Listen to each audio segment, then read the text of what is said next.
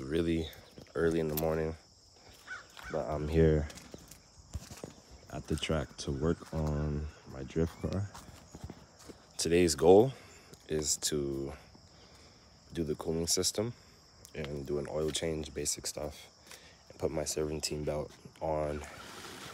You know, early bird gets the worm, so I had to come out here. It's about 7:30. And yeah, as you see, I got all the parts over there. Got parts galore in the trunk. Got radiators. Went and bought coolant last night and oil. So I've been hungry to get this thing finished. Let's go.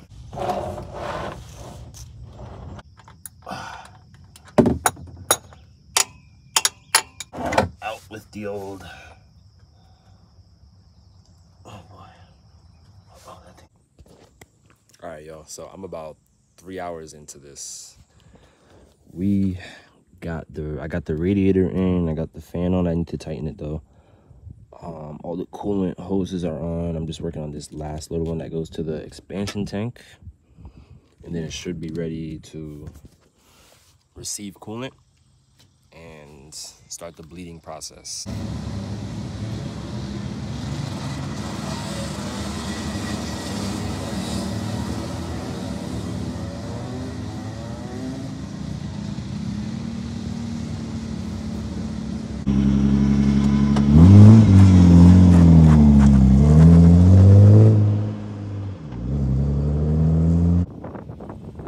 So to make this series of clips and videos that you're gonna see make sense, so basically throughout the past 2 months I've been working out the quirks and kinks all up in this E36. I mean, there's been kind of one thing after the other, nothing major, just kind of basic maintenance stuff that you would expect to have to do for a car that's been sitting for over 2 years and some.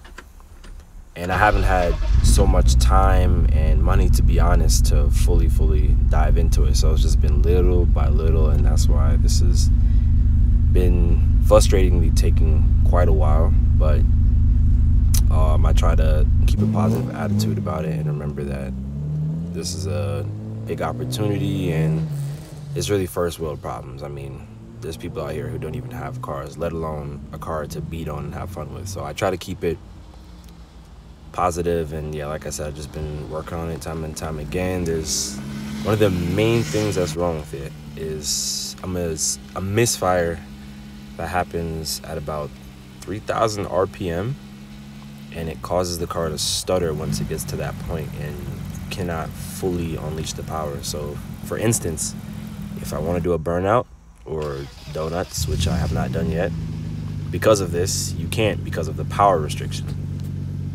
So I just went to, I'm at Advanced Auto right now, and I just spent about 80 bucks for some things for the E36. I bought this little thing for putting gas in it because that car is obviously not registered, and I don't want to risk driving it on the road right now because I'm right by a police station. So I'm doing the smart thing. But anyway, I had to go get some hoses for my overflow tank, the expansion tank I mean, and this siphon so I can do a power steering fluid flush.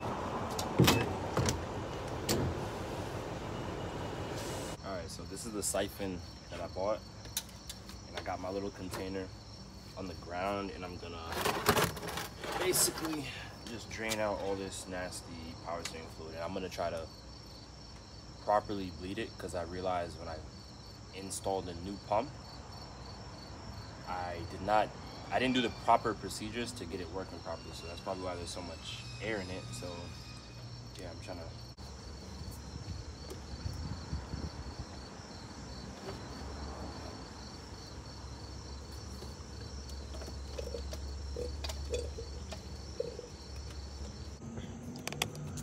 Alright, so I just installed a brand new map sensor.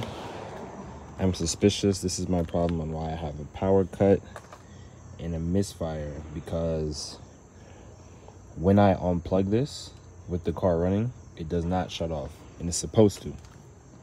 So that is a very clear sign that my map sensor was not working properly. So this is a brand new one, and now we're gonna see how the car runs, if it will idle normally. And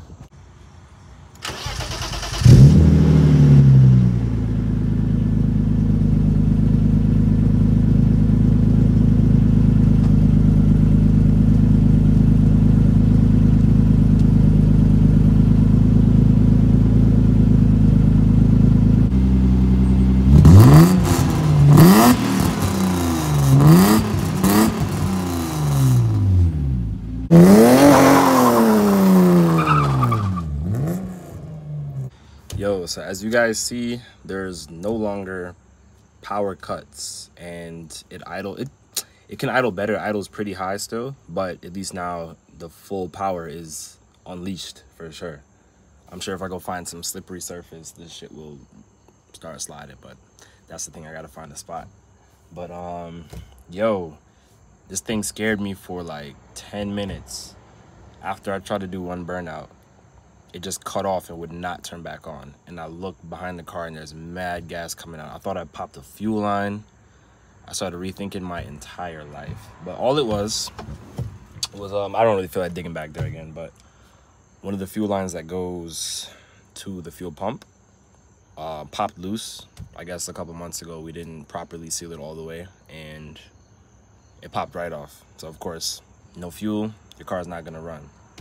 So I just put that back on and it started right back up. Yo, I was so freaking scared. Like, I'm like, man, I was getting ready to park this shit for like months and be like, forget it. So yeah, man, it's looking pretty good. I'm pumped that it runs 100% now. 90%. Yo, I'm at it again. So I ended up getting some parts from FCP Euro. All up in this little box. Not this thing, but so we got an intake boot,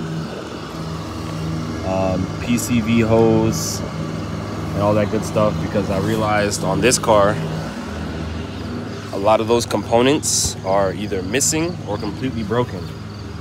So I could just get this cruise control shit out the way. You heard me? I'm gonna get this. Crap, everything is so tight. Yeah, I didn't tighten anything back. So anyway, there's a lot of shit in here loose. Like, there's supposed to be a skinny hose that goes here. It's completely missing. This one is completely crap.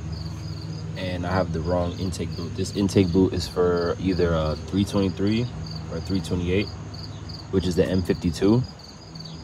I should have just said I have a M52 intake boot when I need an M50. So I will show you once I take it all apart and put it back. All right, so one of the issues I'm having is, if you take a look at this, there's only one port right here to take a hose. This is for an M52. This car is a 94 or 95 M50. This brand new one has two. It's still in the package, but if you look, 1, 2. And I had one hose that was dangling. It should have been obvious to me that that was the reason for me having a misfire, but we still have to really fully see. But I am like 80% sure that's the problem. So if you see here, there's a difference. So we're gonna install this. Ooh, all right. Fast forward about about a week.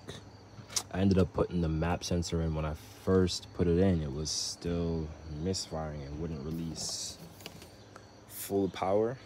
So I did more research and I figured I had maybe the wrong intake boot. And I was right when I was gonna order a new boot, I saw that I had this weird little extension thing attached to the throttle body.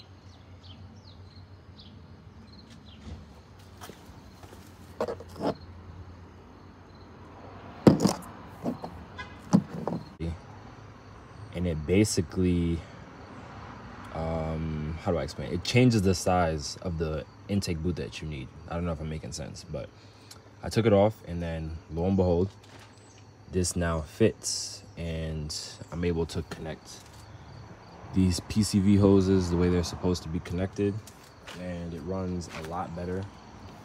I was actually able to break the tires loose for the first time.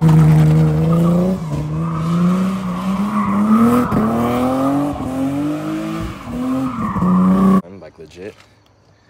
I'll show some of those clips. So that is where we stand now. Yeah, so like, comment, share. Hopefully the next video you see of this car will be on some kind of racetrack doing donuts. So yeah.